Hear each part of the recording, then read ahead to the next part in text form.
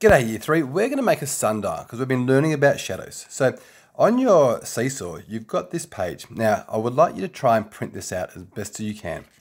Now, we're going to do some cutting. You can see on this, it's got some scissors. I've got to cut right across this line. So I'm going to cut like this. Now, thank you to my fantastic daughter Ellie. She is filming this. She's trying to hold the iPad as steady as she can.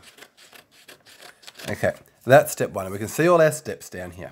Step 2 says we're going to need to do some folding. So you can see I've got some fold lines here and fold lines there.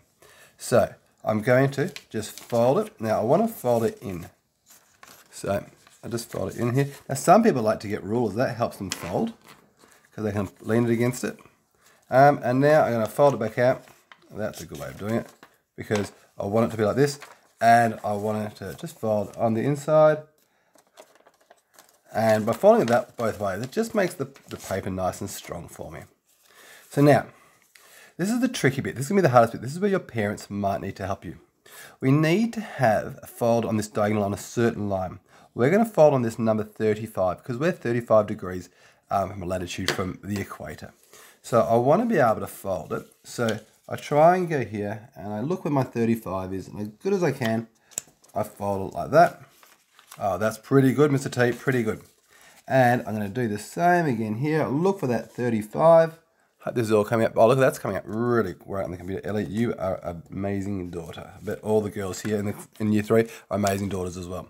Now, I want to try and stand it up. Now, you can see I've got it like that. I'll spin it around for the camera, you can see there. Hey, this has got a clock, but it's got 12 at the bottom of the clock because we're in the southern hemisphere. 1, 2, 3, 4, 5, and here's your 7, 8, 9, 10, 11, 12. Now, it does say you can sticky tape it down, so if you want to sticky tape it onto another piece of paper, you can. The next thing you do is with the pencil, going behind it, you can just see where the circle is. You want to try and stab, oh, that sounds like a horrible word. You want to try and stab the pencil right through the middle of that hole. And I can bring it through here. Now, if you can just see a bit of a shadow coming along. Can you see that shadow coming along? I'll turn it around there. You can see a bit of a shadow.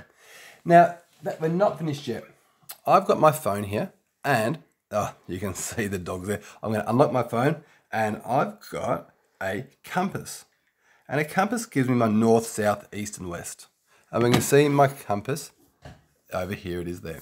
Now, what I want to do is I want to turn it so that I'm going to keep on going around. I'm looking at this arrow here, and I want to keep on going until I'm on exactly, the line is on exactly south.